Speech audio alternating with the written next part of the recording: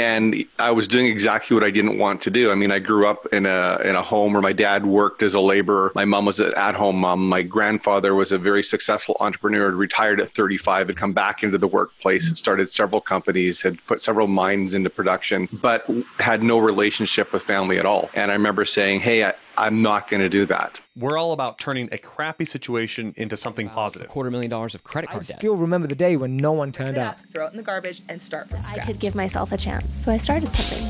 I mean, I think that counts as from poop to gold. Our sponsor for this episode is our 14-day video script challenge.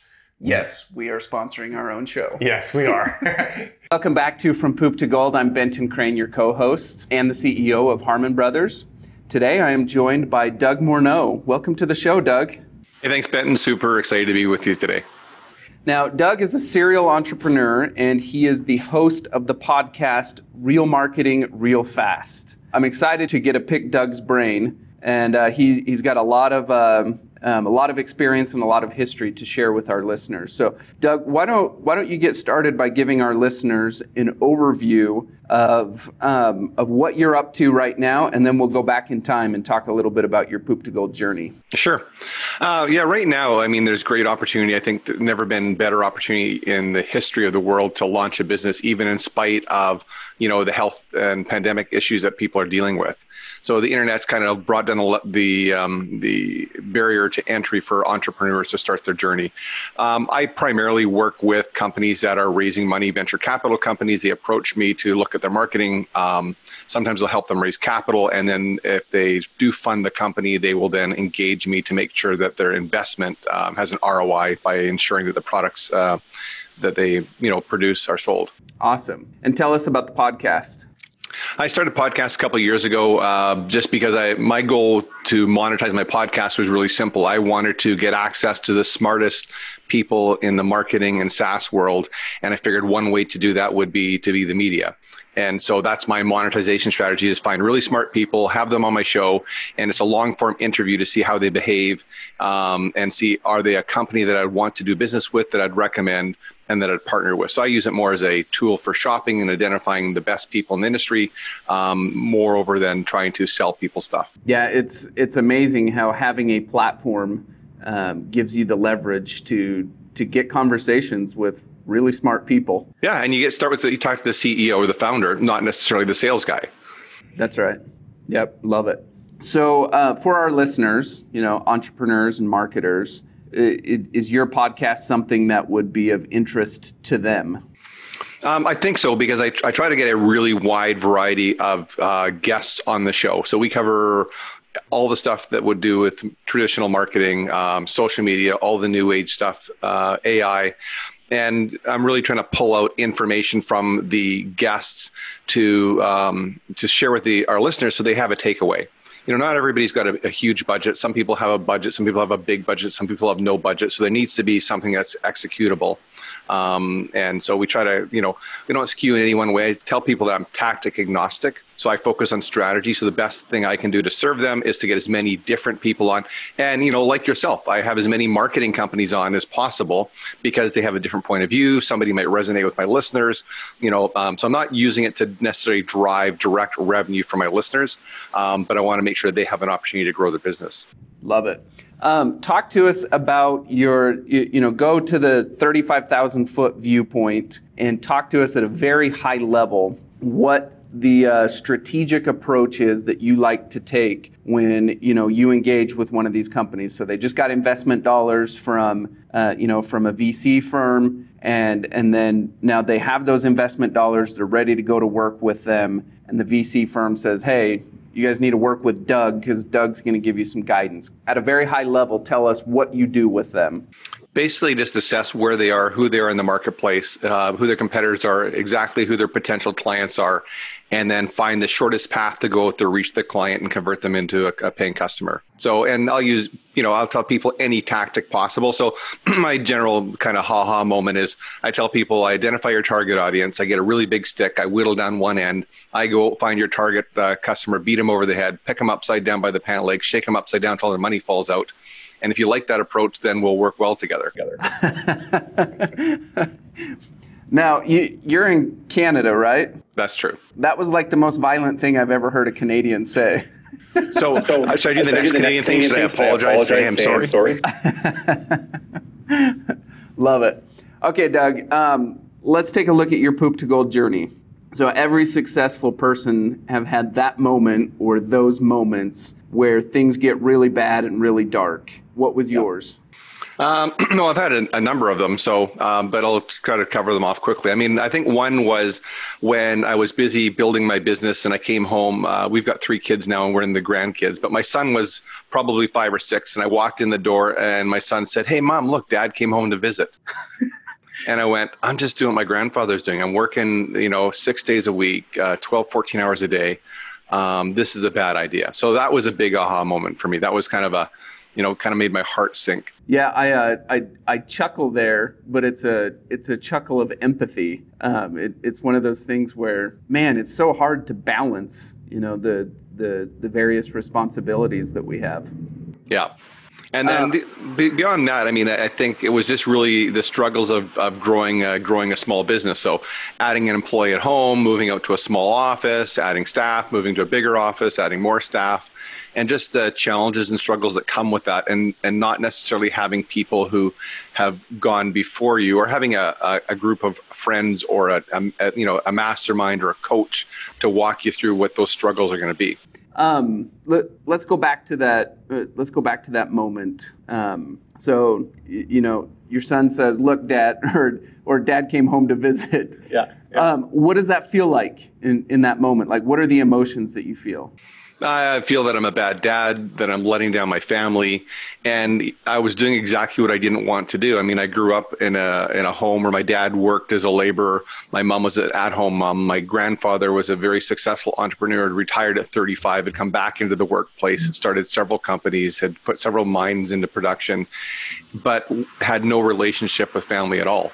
And I remember saying, "Hey, I'm not going to do that." And then, so for me, it was a realization that that's exactly what I was doing. So what was the pivot? The pivot was, I'm going to change my hours. I'm going to set parameters around when I work, because I had a home office as well. And we're going to start spending more time with the family. So it wasn't, people talk about work-life balance. I don't know that balance works as an entrepreneur. So I think that the problem is that we try to balance. So the pivot there was work-life integration. So, I went to every football game, every rugby game, every dance recital. All 3 of our kids danced, so we spent a lot of time traveling to sports and the arts. But I was at every event. So did I take phone calls on the sidelines? Sometimes, yes. Did I have my BlackBerry and respond to emails? Yes. But I was there for every single event, regardless. So I would go there. I made the decision that family first. So I would turn down client meetings to make sure that I was there. So there was, it was firm in my calendar that I was going to be there regardless. Okay, now talk to us about what the results of that have been. We've got a great relationship with our 3 growing kids. We've got grandkids. My grandson now, who's turning 4 next week, about the same age that my son, recognized that Dad wasn't home. They were over visiting last week, and they said, "Hey, Grandma, can I have a sleepover?" So I said to my wife, I said, "Why does my grandson want to have a sleepover at our place?" I never had that relationship with my grandfather. She goes, "Because he likes hanging out with you." So that's the fast forward. It was worth the investment. And, I actually closed a really big project as a result of that. A client said, "Hey, this is what I want. This is what I expect." I said, "Just so you know, don't phone me in the evenings or weekends." I went, "Well, why?" I said, "Because family time." And at the end, when I had a private conversation, one of the women that was in the room said, that was a key point in us hiring you, that you have some boundaries. So it wasn't a negative. So sometimes as I can't speak for all men, but you think, "Hey, I'm available all the time. I can do everything." That showed that, I had some priorities in my life, and that made the difference between winning the contract and not. That's awesome. Early in my career, I was a consultant at Deloitte, and there the culture is very much one of those, kind of always on, always available type cultures. And the expectation is kind of that, the company owns you, and consultants just kind of go in expecting to, work 80-hour weeks and everything. And it was interesting because I was at a different phase of life than most of my colleagues around me. Most of my colleagues around me were still single, and they were okay with, the idea that the company, quote unquote, owned them for a while. But I was starting my family out. I had two young kids, and so I had to approach it differently. And I remember making a conscious decision that, I couldn't let my experience at Deloitte get in the way of me fulfilling my duties as a husband and father. And so I had several conversations with, managers and, the partners in the firm who were above me where, they would say, I need this done, or I expect, you to be at this event or whatever. And I would have to say, look, I'm not going to be able to do that because I need to be with my family for this or this or this. And I was amazed at how little pushback I got. Pretty much everyone actually really respected the fact that I was willing to take a stand and be there for my family. And that was kind of surprising because it goes against, conventional wisdom of what you're supposed to do as a consultant. Yeah, well, that's cool. I mean, but I also found that, I could work. So when we started traveling with the kids as the kids got older, because my health, I was, developing the habits of the entrepreneur, the type A, the higher blood pressure, not great health. So my doctor said, take more time off. So we'd travel, 12 weeks out of the year, 6 weeks in Europe, a couple weeks here, a couple weeks there. And people say, but did you work? I said, sure, I did. I get up 6 o'clock. I'll work till 8 o'clock. My wife and I'll go to the gym. We'll come back, kick our kids out of bed. And then we'll go have brunch. So, that's what I mean by the integration. It wasn't an all or nothing. You just can't leave, or at that point, I couldn't just leave my company and not talk to anybody for 6 weeks. Right. It doesn't have to be either or. Right. Yeah. I mean, so, would you rather be checking your email in your office, or would you rather be checking your email, sitting in a cabana in Bora Bora? Well, Bora Bora is much nicer. All right. What if you had to give two pieces of advice to new entrepreneurs and marketers, what would those two pieces of advice be? Never ask anyone for advice who hasn't done what you want to do or isn't willing to pay the price that you're going to have to pay. So advice is cheap. If you haven't done it, I don't want to talk to you. And then be prepared to change your team. One of the major challenges that we had was that we outgrew our accountant and we outgrew our lawyer. So you go to your accountant and, the goal, if you read all the internet gurus, is, hey, get to 6 figures. So you get to 6 figures and then, okay, fine. Now you have a few staff. Now get to 7 figures. Okay, great. So at that point, you go to your accountant and say, hey, our revenues are way up. Then you get to 8 figures. And then he goes, hey, you got a huge problem. So, you're going to outgrow some of your team. Some of your team's going to come with you. They can grow, and some aren't. But your key guys, like your lawyer and your accountant, they're probably not going to grow with you. If you started with somebody that's a small home-based business and they're a small law firm, you're going to need, offshore structures. You're going to need tax lawyers, not just a regular corporate lawyer. And there was really nobody that guided us through that. So when you change classes, if you will, in society, the classes that people put you in the boxes, your whole world changes. Your bankers come to your house. You don't go to the bank anymore. So there's a whole range of other privileges that you don't experience. So find someone who's been through that so you don't make the mistakes as you transition. So if your goal is to go 6 figures, 7 figures, 8 figures, 9 figures, whatever your goals are, find someone who's been there and see if you can work with them as a mentor. That's sage advice. I love it. How can our listeners stay in touch with you, Doug? Best way to connect is really just through my website. I put together some resources for your listeners that they can get access to. So it's just my website's dougmorneau.com. /poop to gold. And do you want to spell Morneau? Sure. Morneau. That was dougmorneau.com /poop to gold. Yeah. And so I've got a couple of resources there. One, I've got a worksheet that I use to help entrepreneurs and business owners figure out where they should spend their advertising. So it's a little bit different take on the customer avatar. It walks people through your customer's entire day. So when do they get up? What do they eat? What podcasts do they listen to? Do they commute to work? What do they do on the commute to work? So you want to have a global view. That helps them to get make better informed decisions on where to spend their advertising. I also publish a book. I'll give them a free copy of the book.